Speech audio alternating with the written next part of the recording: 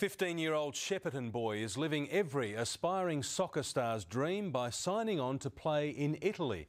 It's been a hard road, with his family driving 4 hours a day just to get him to training, but it could pay off handsomely. Zac Paraskevas is doing his homework in the back seat.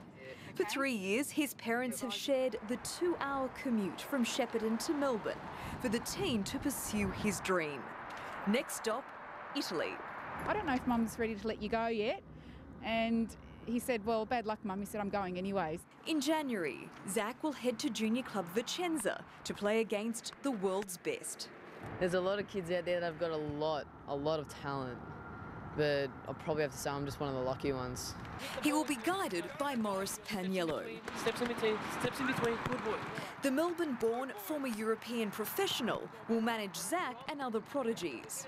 You live for the sport. You get away from your family, you're away from school, your friends, everything. You're there for football only. But as for his first paycheck... I sort of just keep thinking to myself, I'm doing this to become famous and get a lot of money. Not sure how much I can really divulge on that. It is under confidentiality. The boys train here 3 nights a week for 2 hours. And when they're not training, they're in the gym. But that's just the first step in what it takes to secure a European contract. Kids have to be aware that when they go to Europe, it's not all stars and flashy cars. It's a lot of hard work. Mia Greaves, 7 News.